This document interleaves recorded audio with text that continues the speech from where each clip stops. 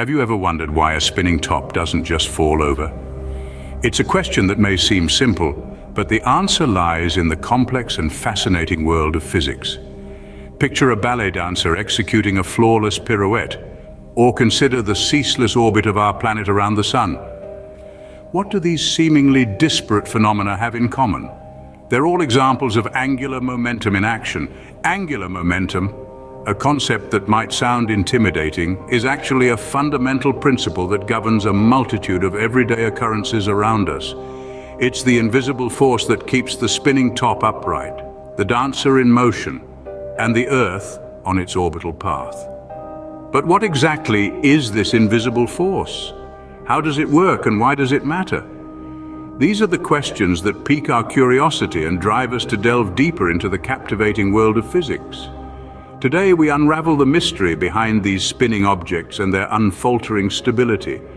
To understand the law of conservation of angular momentum, we first need to define what angular momentum is.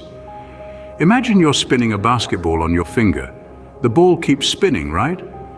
In physics, this spin is referred to as angular momentum. It's the rotational equivalent of linear momentum, which you might recognize as mass times velocity. But instead of a straight path, we're dealing with circular motion. Now, to compute angular momentum, we use a formula, L equals I times omega, where L is our angular momentum. But what about I and omega? Let's break it down. I stands for the moment of inertia. This is essentially the measure of an object's resistance to changes in its rotation. Picture yourself trying to spin a bicycle wheel. It's relatively easy, right? Now imagine trying to spin a car tire. You'll find it's much harder. That's because the car tire has a greater moment of inertia than the bicycle wheel. Now on to omega. Omega represents angular velocity. It's how fast an object is spinning. If you've ever watched a figure skater spin, you'll notice they can control their speed. When they pull their arms in, they spin faster. When they extend their arms out, they slow down. This change in speed is their angular velocity. So in our formula L equals Y times omega, we're multiplying the moment of inertia, I, by the angular velocity, omega, to find the angular momentum, L. This gives us a measure of the quantity of rotation an object has. In simpler terms, angular momentum is the oomph behind the spin. It's the reason why the basketball keeps spinning on your finger, and why the figure skater can spin faster or slower at will. This concept is crucial because it leads us to the law of conservation of angular momentum, which states that the total angular momentum of a system remains constant unless acted on by an external torque. But we'll get into that more in our next segment. Now that we've grasped what angular momentum is, let's dive into its conservation. The law of conservation of angular momentum states that the total angular momentum of a system remains constant unless acted upon by an external torque. Now that's quite a mouthful, isn't it? Let's break it down to make it easier to digest. Think of angular momentum as the spin of an object. The law of conservation simply means that this spin or angular momentum doesn't change unless something external influences it. So imagine a spinning top.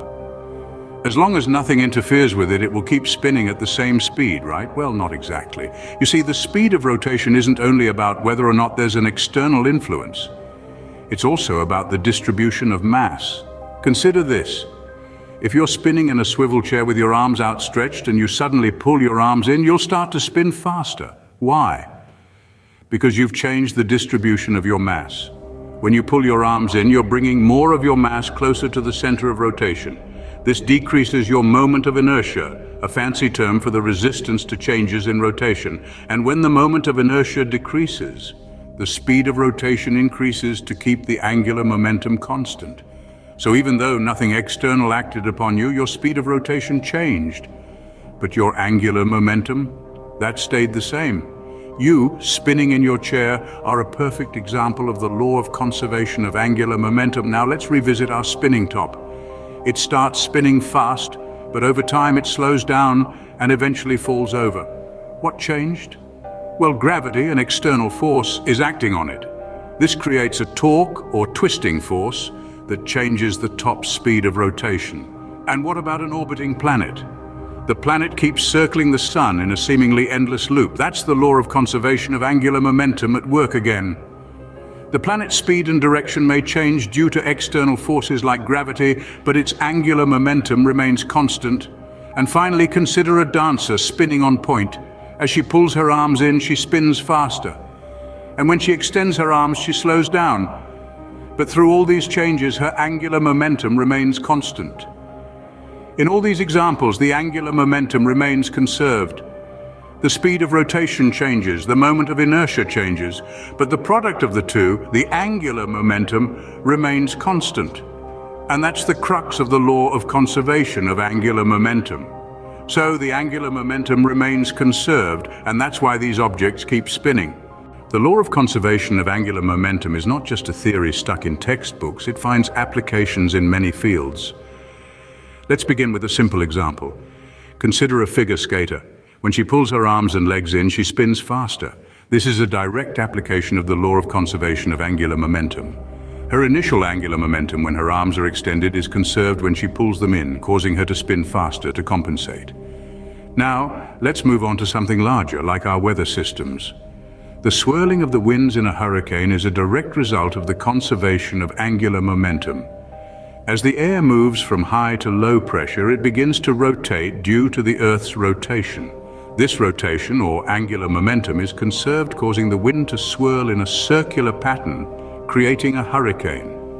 On an even grander scale, the law of conservation of angular momentum plays a key role in the study of black holes.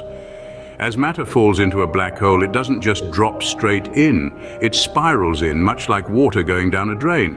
That's due to the angular momentum of the matter being conserved as it falls into the black hole, leading to the spiraling motion we see. In the field of engineering, this law is applied in the design of gyroscopes, which maintain their angular momentum and thus their orientation. This is crucial in various technologies, such as stabilizing spacecraft and guiding missiles. The law of conservation of angular momentum is even used in quantum physics. Electrons in atoms, for instance, have quantized angular momentum, which is critical in determining their behavior and, by extension, the properties of all matter. So whether it's a figure skater spinning on ice, a hurricane forming over the ocean, a black hole consuming matter in space, a gyroscope stabilizing a spacecraft, or an electron zipping around an atom, the law of conservation of angular momentum is at play. Isn't it fascinating how a simple law governs so many diverse phenomena? Before we wrap up, it's time for a quick recap. We started our journey by understanding the concept of angular momentum. It's that special kind of momentum which objects acquire when they spin or revolve. Then we delved into the intriguing law of conservation of angular momentum. This law states that the total angular momentum of a closed system remains constant unless acted upon by an external torque. We also explored some fascinating applications of this law in our everyday life and in the grandeur of the cosmos. From spinning tops and ballet dancers to the rotations of planets and galaxies, this invisible force is constantly shaping the world around us. The beauty of physics lies in these fundamental laws that govern the universe, laws like the conservation of angular momentum. So the next time you see something spinning, remember the law of conservation of angular momentum is at work.